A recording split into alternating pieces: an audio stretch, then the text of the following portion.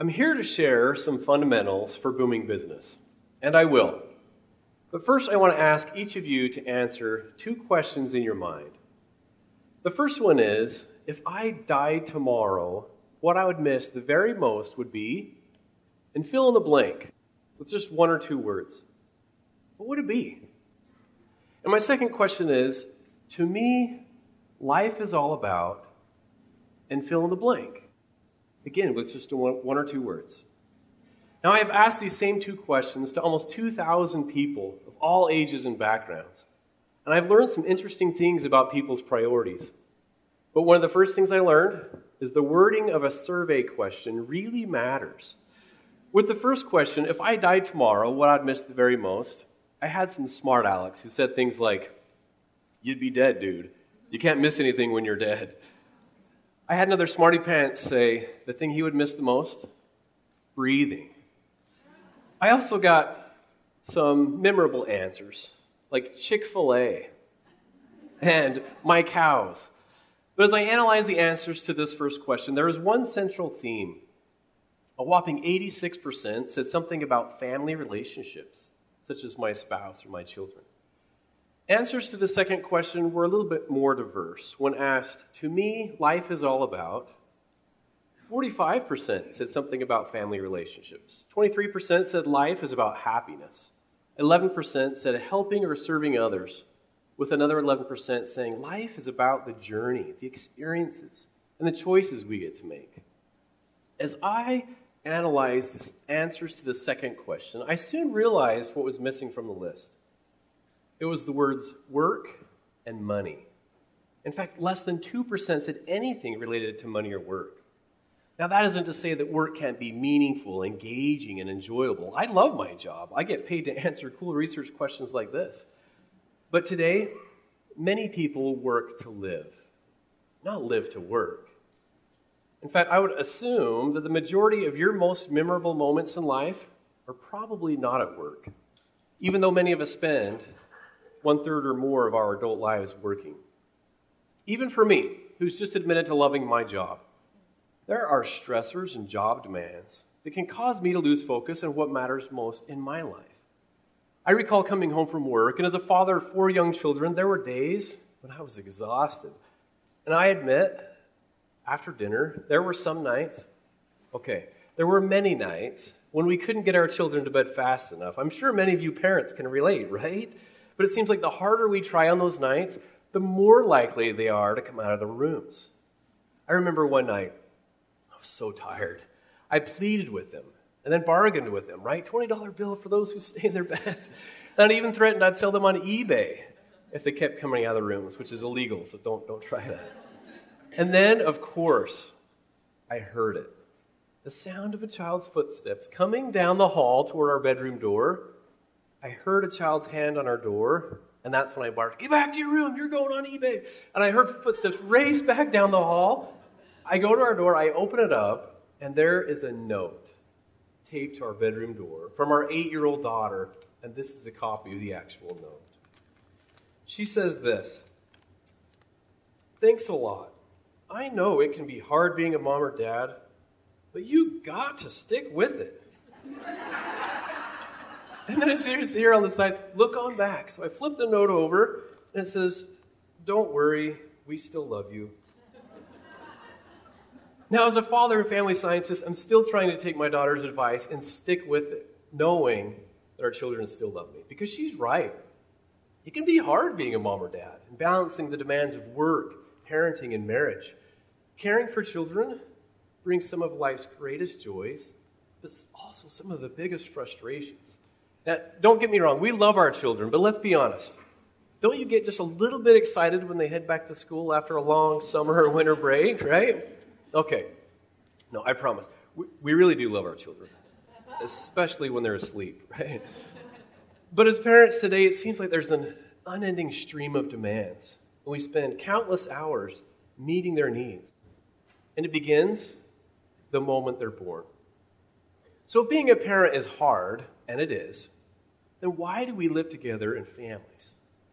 Well, I'm a family scientist, and there is a legitimate answer here. And the answer is families are crucial because they help meet at least 3 fundamental human needs for surviving and thriving in this life.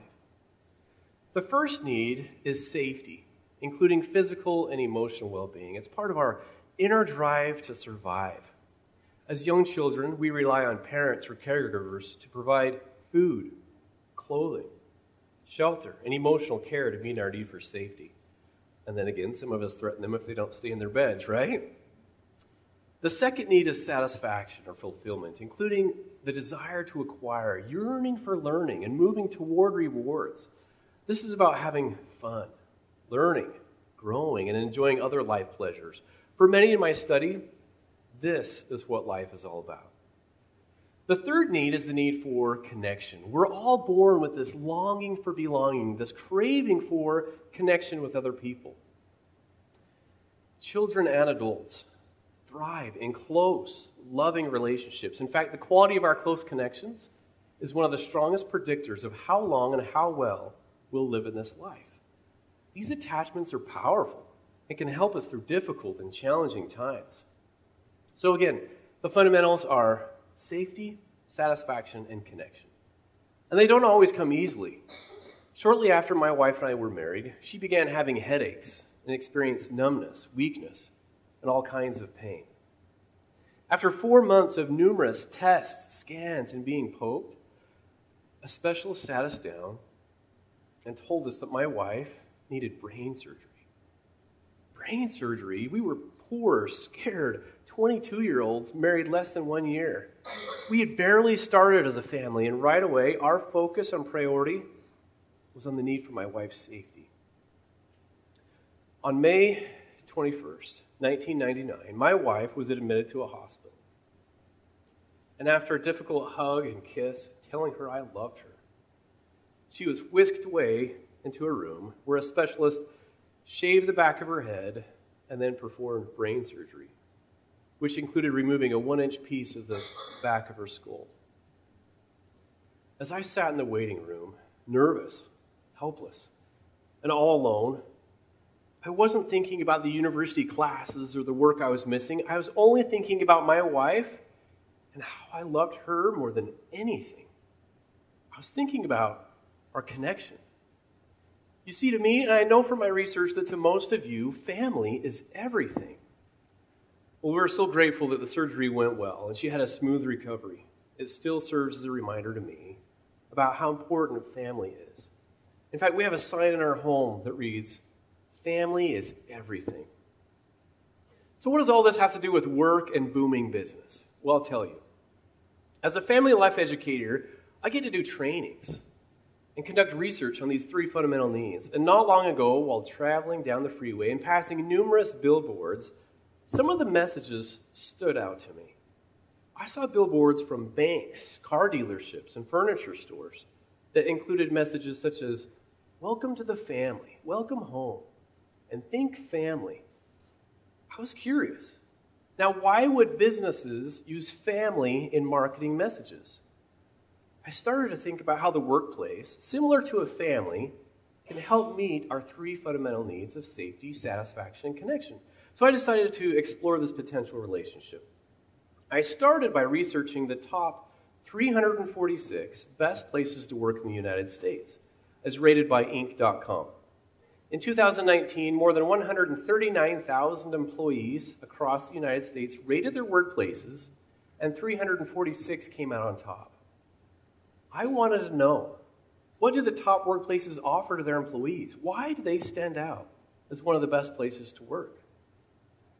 As I reviewed each of their 100-word summaries, answering the question, why we think we're a great place to work, I was amazed at how they described their business, as well as the specific words they used.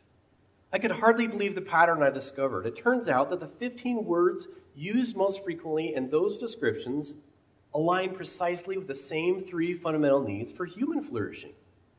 With regard to the need for physical and emotional safety, businesses use words such as benefits, care, environment, help, and support. The top places to work also met the need for satisfaction, using words like fun, growth, and perks. But what stood out most to me was the way the top places to work meet the deep human need for connection. The words team and culture dominated their descriptions. And I saw the word people, values, home. And the ninth most frequently used word was family. It suddenly hit me that the secret sauce to booming business is meeting the three fundamental human needs and treating employees just like family. Even more, the best places to work not only treat their employees like family, but they aim to strengthen their employees' families. I realized that the very best places to work have a clear understanding that what matters most to their employees, it's not their job, it's their family. And when businesses and organizations focus on improving employees' health, happiness, and relationships at home, and treat them like family at work, then those employees will gladly give their very best on the job. So if successful families can be a model for successful businesses, then all businesses would do well to learn from flourishing families. So what does that look like exactly? Research shows that in strong families, parents express gratitude regularly for acts of kindness and a job well done. Top leaders do the same. In one survey, 81% of employees said that they would work harder for a grateful boss, while 35% report never being thanked by a manager. In happy families, there's plenty of fun and laughter, and the same thing is happening in thriving businesses. When I visited Maloof, one of these top workplaces that I studied, I took a tour of the business with the director of human resources. And about halfway through being shown around, a Nerf football comes whizzing by his head. Suddenly, an employee tosses me a Nerf football and tells me to zing the HR director. What do you do in this situation? I barely meet this guy. Do I hand the football back? Oh, heck no. I grab the ball and I drill the HR director in the back. And before I know it, 3 Nerf footballs are being thrown across the room from team member to team member. I could hardly believe what was happening. This is a hugely successful business, and there's laughing and goofing around. And the head of HR is right in the middle of it. This same director of human resources knew every employee by name. He's giving out high fives and fist bumps. I was witnessing the same type of play that happens in strong families. No wonder it's one of the top places to work in the nation. In flourishing families, members express care, kindness, and compassion to each other. Again, the top workplaces are doing the same thing. Here's how one manager in one of these top workplaces described it. He said, interaction among team members is like family. Team members celebrate weddings, baby showers, and birthdays together. We are family friendly and live by the motto, family first. In strong families, parents spend one-on-one time with each child, building the relationship and strengthening the connection. Again, do you see the pattern? Top workplaces are doing the same thing. I know CEOs who send personalized text messages to employees at their 1-year anniversaries, thanking them for being part of the team. Others meet with employees at their 1-month mark to eat lunch together, to get to know them and their family, and then to share more about the company, culture, the values, and the expectations. If you're listening to this talk and you're looking for a job at a company that you plan to stay with, both my reasoning and my research say, consider culture over compensation and positivity as much as a paycheck. The key question to ask oneself is, does it feel like family? And it's easy to tell because a family culture can't be forced and it can't be faked, but it can be felt. If you own a business, manage people at work, or work closely with others, use family values and family fundamentals to guide your decisions and your interactions. Our entire lives should be a reflection and extension of family fundamentals. By implementing this idea into workplace culture, employers who are willing to reinvest in employees will attract and retain top talent, increase work engagement, and sustain positive growth. On an even larger scale, this idea can influence the next generation as they enter the workforce, looking for family cultures of connection, or consider leaving jobs that don't reflect family values or fail to meet the fundamental needs of safety, satisfaction, and connection.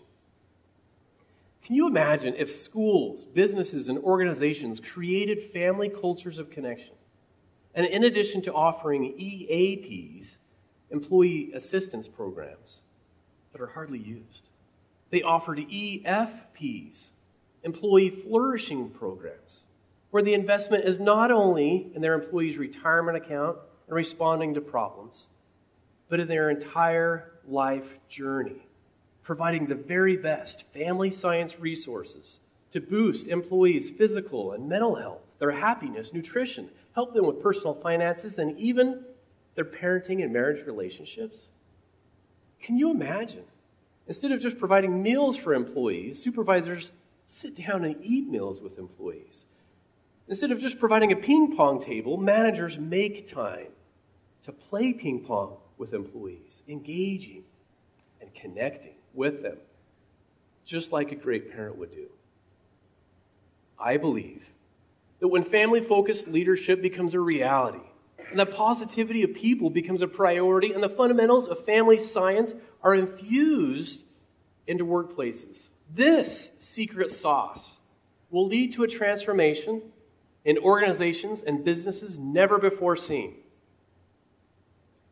Now that you've heard my idea, think back to your answers to my original questions. What's life about? Who would you miss the most? If family or relationships are a part of either answer, will you join me in extending this concept of family fundamentals that you value? Treat work like family. Bring safety, satisfaction, and connection into your work family. After all, with 1/3 or more of your adult life spent at work, it's worth the investment. Thank you.